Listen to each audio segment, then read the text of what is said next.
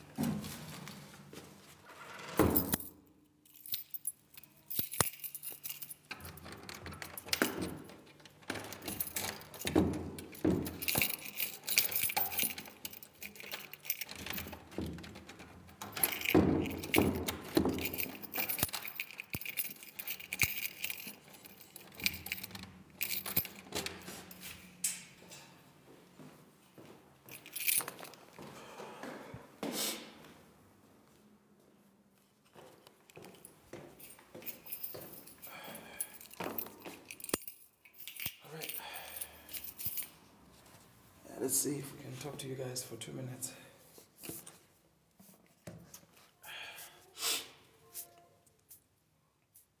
I want to open the scriptures and show you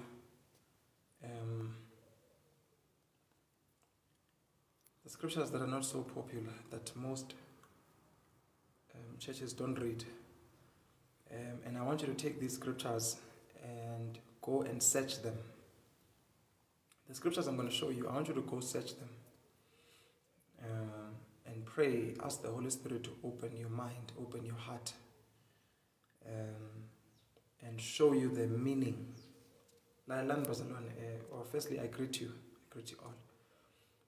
Please, if you can hear me, do confirm that you can hear me.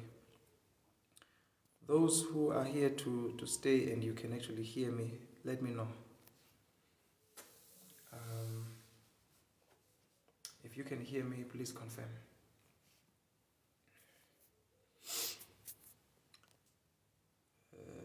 Thank you, Mr. Dan. Thank you. God bless you, Bazalan.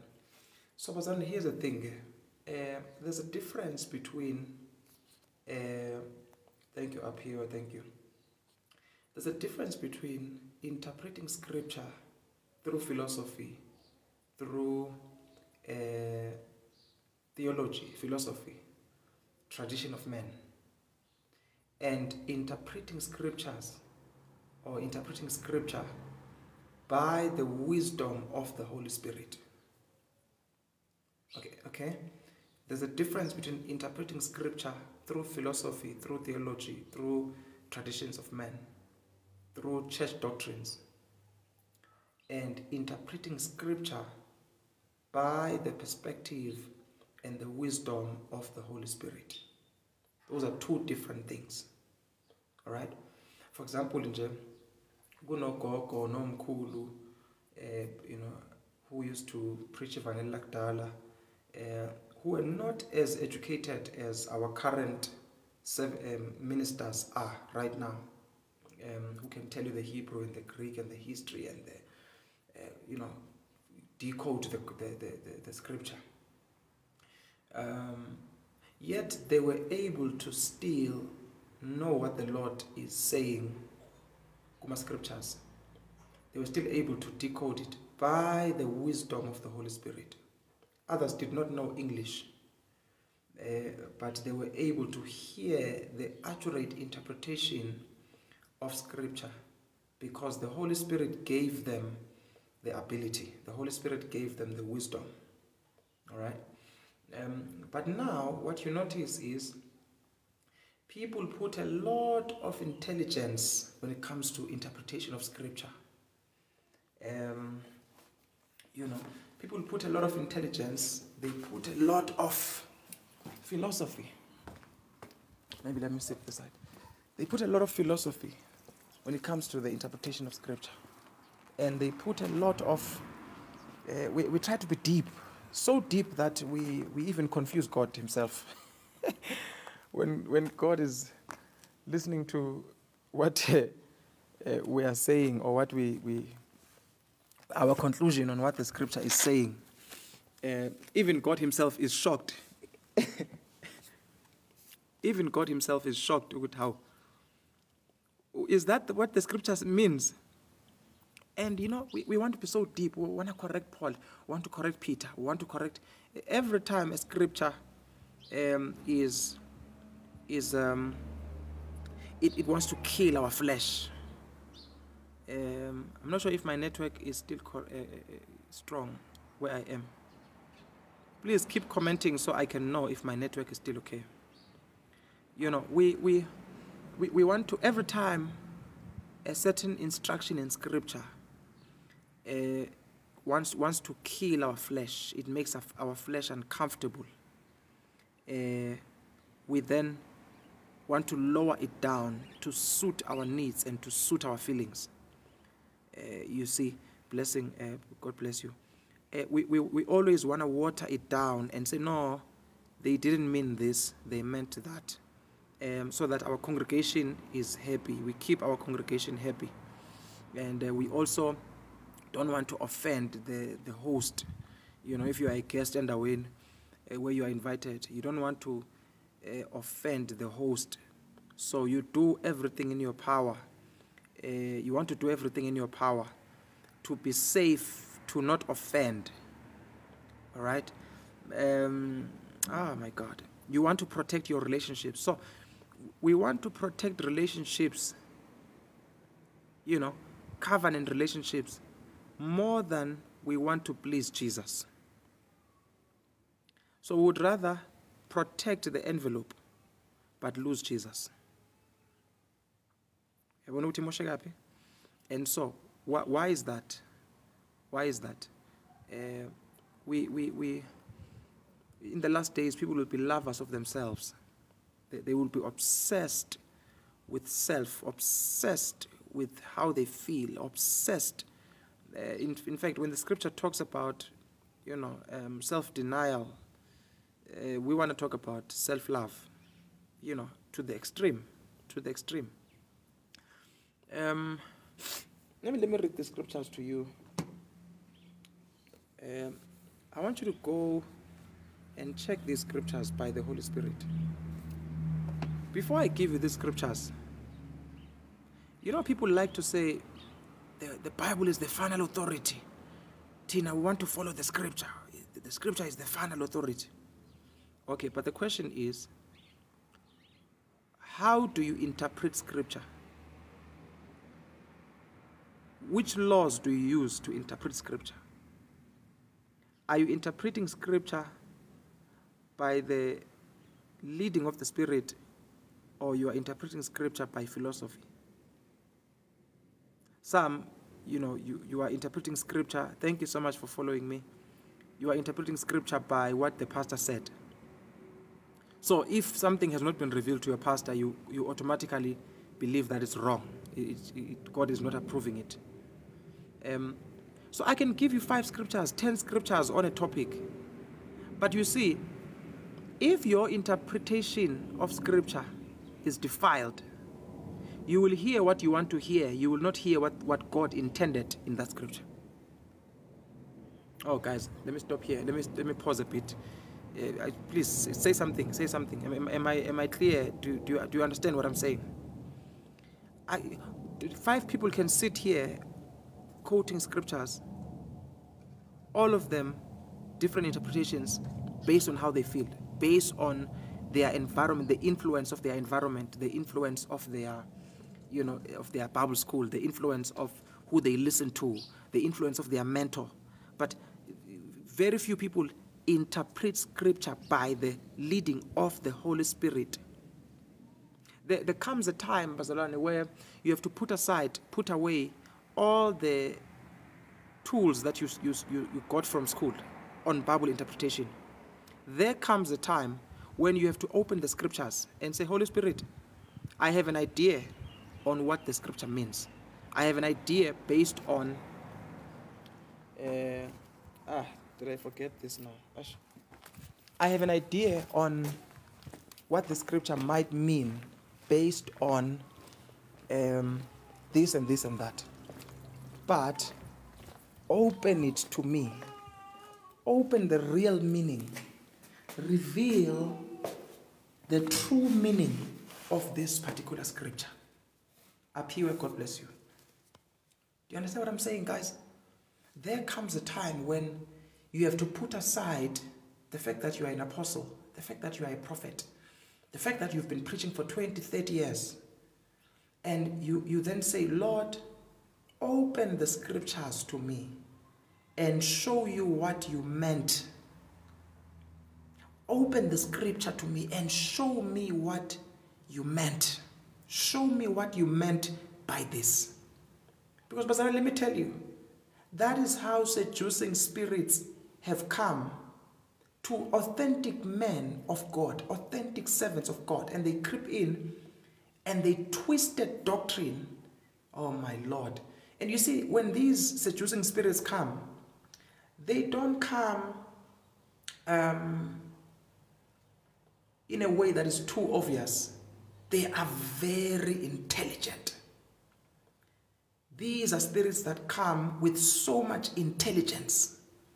And you see, here you're dealing with even principalities and powers that know how to seduce you and bring you to a place, of satanic conviction, where you have wrong conviction, defiled convictions.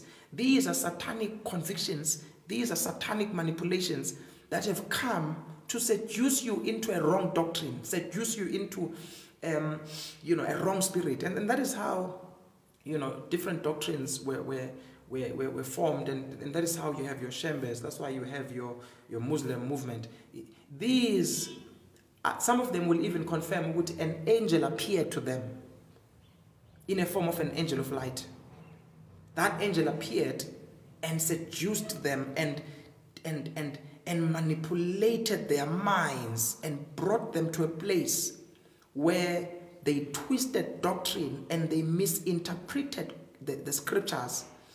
And because of that, they are now misleading the people they are leading. They are misleading the people they are leading. So you now have a man, a servant of God, who's leading 5,000 people, but he's taking all of them to hell. And the people think just because the church is big, it means God is happy. Oh Lord, help us. Help us, Father. Help us, Lord. Help us. Give us grace, Lord, to understand your word. Hey, look, sorry. Give us grace to understand. Give us grace to understand your word. Here's this person in Kulmanai. That's my daughter. Okay, come. Hi, man. Why is this camera like this now? Hi. How are you doing? I'm good. You feeling better now? Mm-hmm. Okay. But I'm still coughing and Shall be well. Next one.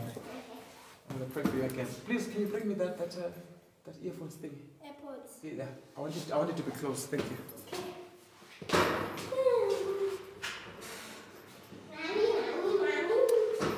Who is still with me here?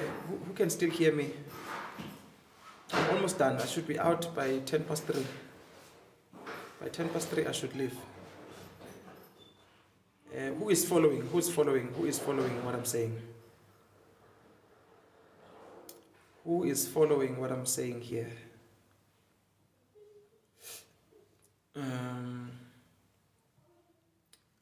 Blessing, God bless you. Apiwe, God bless you. Sipogazi, God bless you. Thank you so much. You see, Bazalwane, and you see, Dan, God bless you, Mahlangu, God bless you, man of God. Bazalwane, you see, it's easy to miss heaven. How do you miss heaven? Get the wrong doctrine. You have missed heaven. Thank you. If you get a wrong doctrine, you have missed heaven.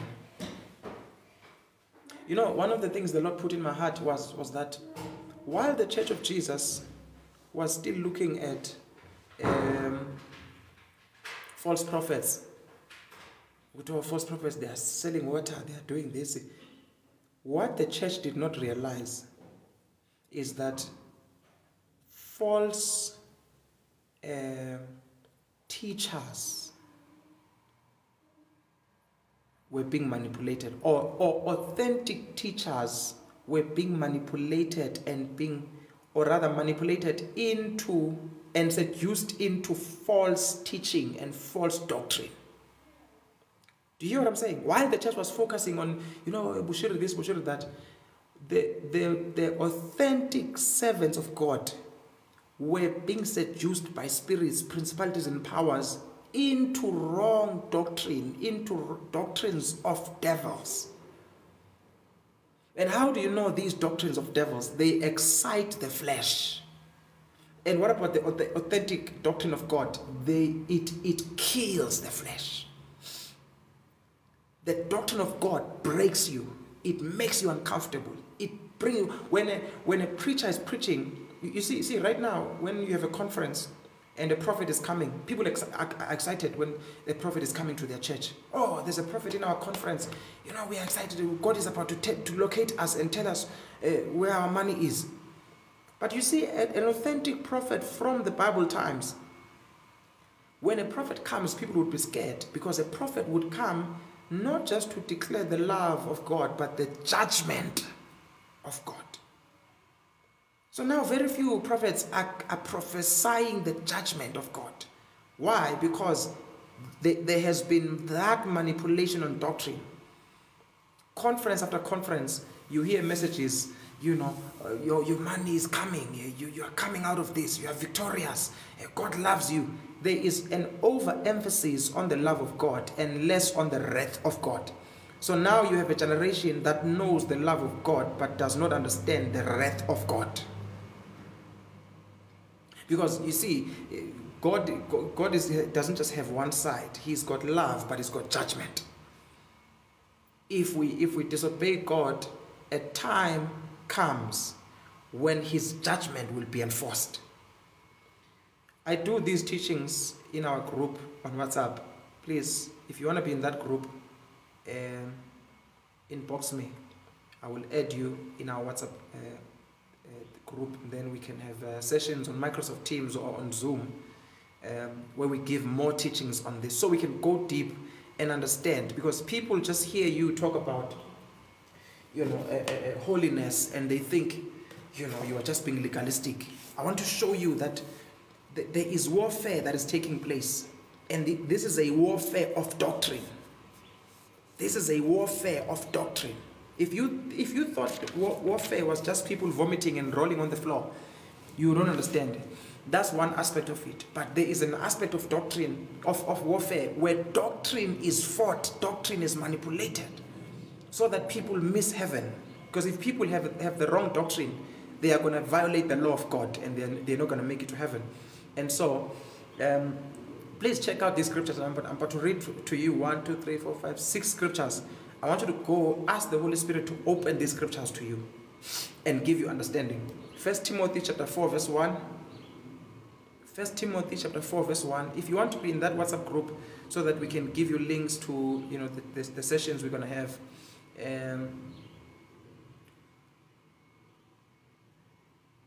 The GOP and religious leaders are rushing to codify child marriage, and I have okay, that's strange. That is very strange.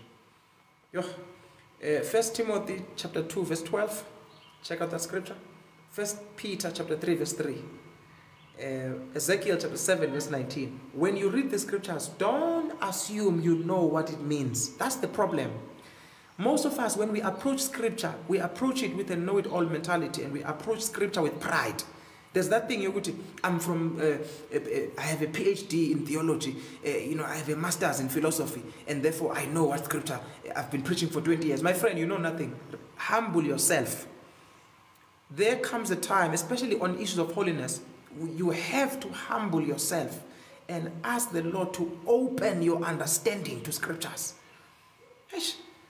Ezekiel 7 verse 19, Hosea chapter 2 verse 2, Jeremiah 4 verse 30, Jeremiah 4 verse 30, Hosea 2 verse 2, Ezekiel 7 verse 19, 1 Peter 3 verse 3, 1 Timothy 2 verse 12, and 1 Timothy chapter 4 verse 1. I have to go now. Please check out those scriptures. And those of you who want to be in our group, let me know. And our manual is also available, a manual I wrote on holiness. In fact, the manual is titled Jesus' Letter to the Modern Church. That's the title of that manual, Jesus' Letter to the Modern Church. And it is my desire that every believer should read that manual. God bless you, Pastor. I have to leave now. See you in the WhatsApp group, those who will be. Jeremiah 4 verse 30. Let me read the scriptures again and then I go. That was Jeremiah 4 verse 30. Jeremiah 4 verse 30. Hosea chapter 2 verse 2. Ezekiel 7 verse 19. 1 Peter 3 verse 3. 1 Timothy chapter 2 verse 12. And 1 Timothy chapter 4 verse 1. God bless you all, Bazalwane. Please, Bazalwane, let's seek the Lord, especially on issues of holiness. One can serve God all their life, and in the last day, they get disqualified and not make it to heaven. That's why Jesus said, many will say, Lord, Lord, in your name, we did this and that. And he will say, get away from me. Or rather, depart from me, you workers of iniquity. These were born-again people. These were power generals in the armies of Jehovah. Yet Jesus said, you workers of iniquity. You have to find out, why did Jesus call them workers of iniquity? How can people who are filling stadiums, winning souls, raising the dead, how can Jesus call them workers of iniquity?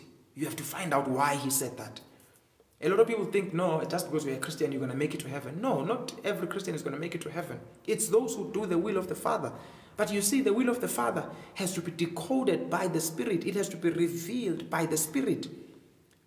The true will of the Father, philosophy and theology is limited. The true will of the Father, the true order of the Father is hidden in the Holy Spirit.